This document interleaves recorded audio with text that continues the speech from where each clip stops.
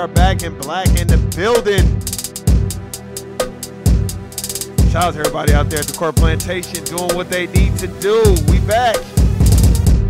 Man, shout out to everyone out there having their own way of thinking and trying to have their own ideological constructs when it deals with the system of racism, white supremacy, and establishing the system of justice. Shout out to everybody out there. David No Compromise, James John Blood, David, Shawnee, Erica, Tasha, all y'all out there, man. Hey, man, we got something that's near and dear to my heart. Having the wrong identity. Man, we gonna talk about your boy, Don Lemon.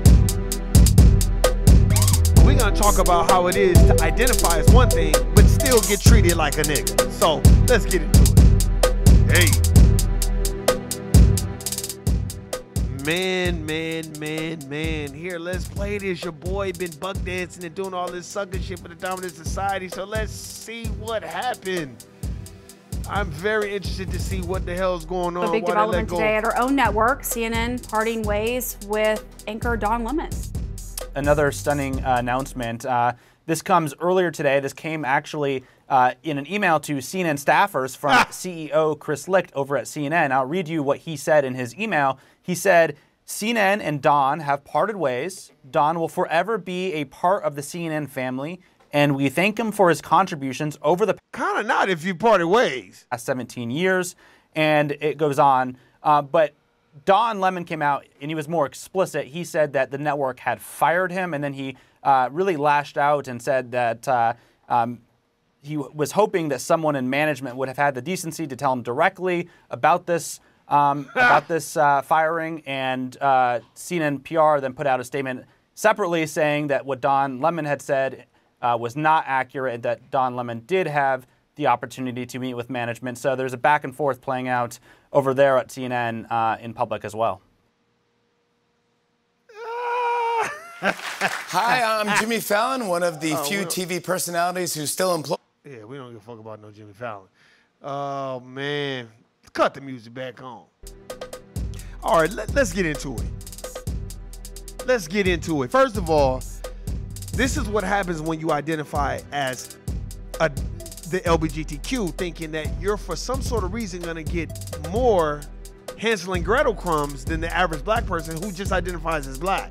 See? Now, where is the LGBTQ element OP XYZ? Where are they at now? Why are they not up in uproar about, you know, the discomfort and firing of Don Lemon, who's black and a part of the LGBTQ? Because they don't give a fuck.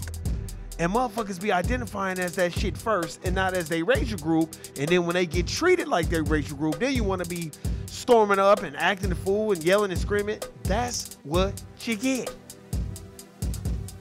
This is not how it works. You can try to identify as a different racial group or a part of another group all you want, but they're only going to see you in the eyes of how they view you.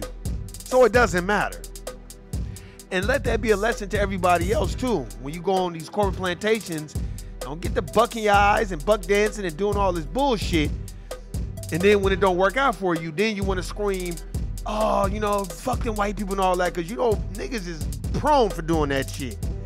They love the motherfuckers when they up in them damn corporate plantations. And as soon as they get done wrong, they start tripping and talking shit. No, motherfucker. That's what it is. You know what I mean? Shout out to David too, man. I was thinking about what he had said, a lot of the his thoughts on the Freaknik thing. And the thing, you know, another person who likes to buck their eyes do that, Mark Lamoist Hill. You know, he always got some shit to say about black men. Those type of niggas, no, sorry. I just don't even fuck with them, because to me, you are doing the devil's dirty work. You know what I mean? And you're doing it for no reason, because you're not even really getting paid, because they don't really fuck with you like that either. It's like everybody is jockeying for position to be the biggest Sambo. You know what I mean? They need to make that. Who wants to be a millionaire? Who wants to be a Sambo? Straight up. Because it's like, damn. You look at this stuff and you look at Don Lemon. Don Lemon, I remember when him and Talib Kweli got into it. Talib Kweli, for the most part, kind of checked his ass, because he was like, dude, you don't even know my name, bro. You out here reporting disinformation. Y'all gotta understand, he worked for them people. That's why he doing that. And we have to understand this too, man. Hey, shit is not over. You know, if you look at the U.S. job market, you see Bed Bath & Beyond is the fuck up out of here. Bed Bath and get the fuck out. Bed Bath and you beyond this motherfucker. You know what I mean? Everything is taking place. Interest rates are gonna start dropping. You know, and everybody needs to take stock and inventory in this. So if you're looking on purchasing a home or buying a property, now's your time to start looking, because things are about to become scarce.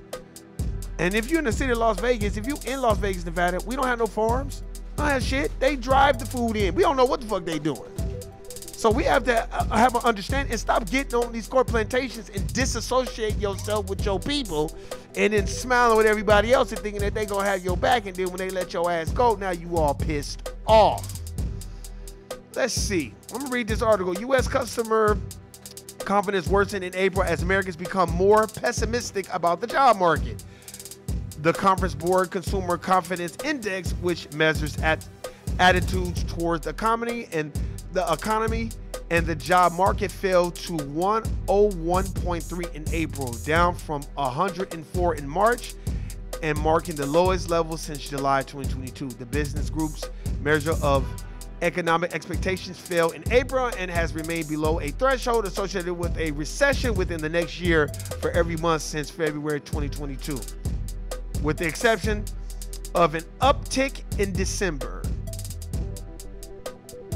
Consumer attitudes have held steady since the turbulence in the banking industry last month, but high inflation and economic uncertainty have continued to weigh on consumers. Consumers became more pessimistic about the outlook for both businesses, conditions, and labor markets, said Ottoman, I don't know how to pronounce his last name, it's something crazy, Senior Director of Economics at the Conference Board, in a statement accompanying the data. Compared to last month, fewer households expect business conditions to improve and more expected worsening of the conditions in the next 6 months. They also expect fewer jobs to be available over the short term.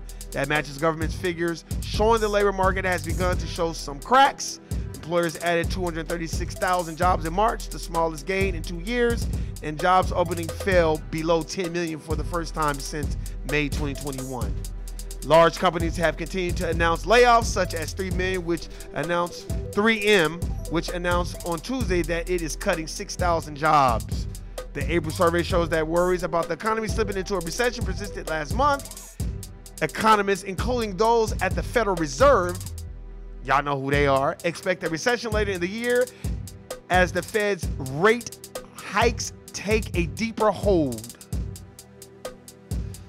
The share of consumers expecting more jobs to be available fell to 12.5% in April, down from 15.5% in March, while the share who anticipate fewer jobs increased to 21% from 20.5% during the same period. Expectations signal weaker consumption, but not a disaster.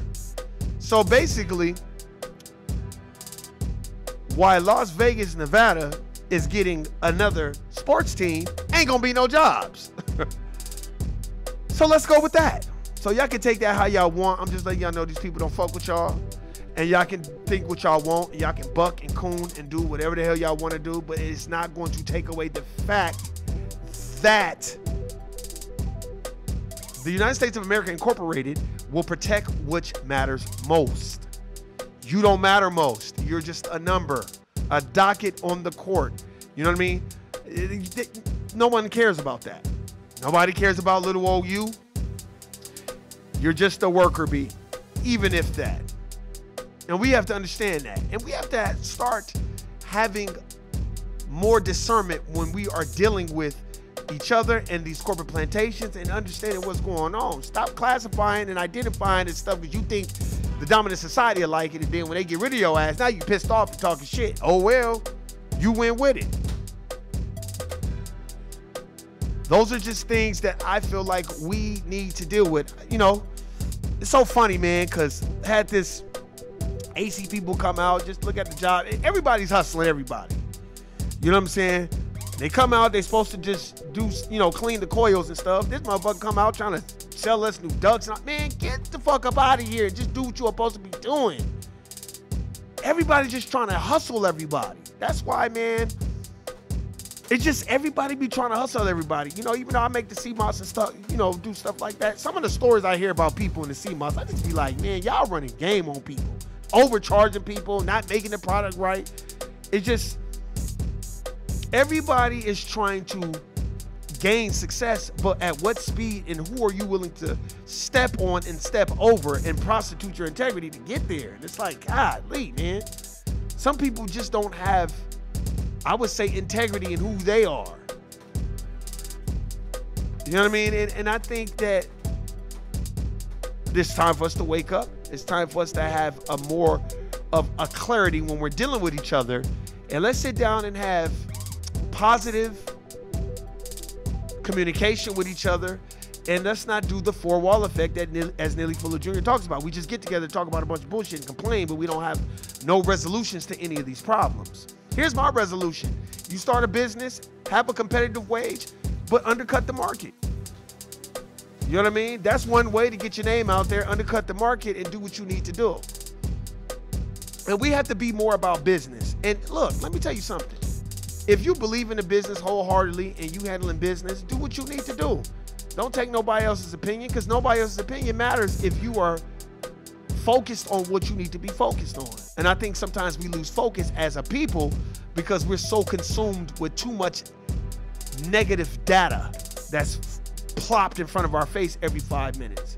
That's the only thing I don't like about my news feed. I get all these negative stories about rappers, and you know, you got to siphon through, you know, and have discernment about what you really, really want to pay attention to, because a lot of this shit is just bullshit.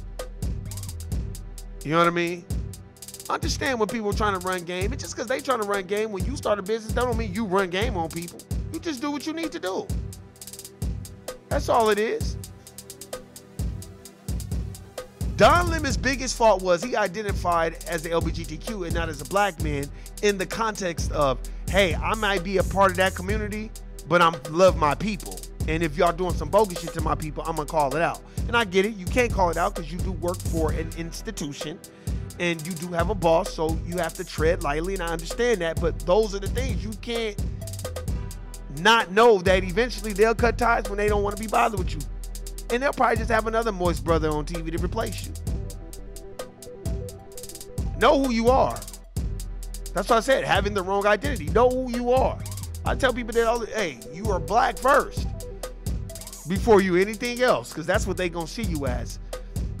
In the terms of Jay-Z on the album 444, I'm not black, I'm OJ. Okay. Okay, nigga.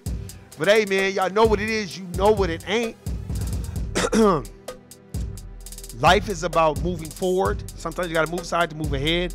Life is not about arguing about things that don't matter. We do a lot of time wasting. Let's discuss things that matter and have resolutions to these problems. Shout out to everybody out there. Y'all know what it is. I'm your boy Warren G. In place B. Been clown sucker free since 2003. Y'all know what I'm going to hit y'all with. And the great saying, and slavery by another name, guilty nigga. I'm out. Peace.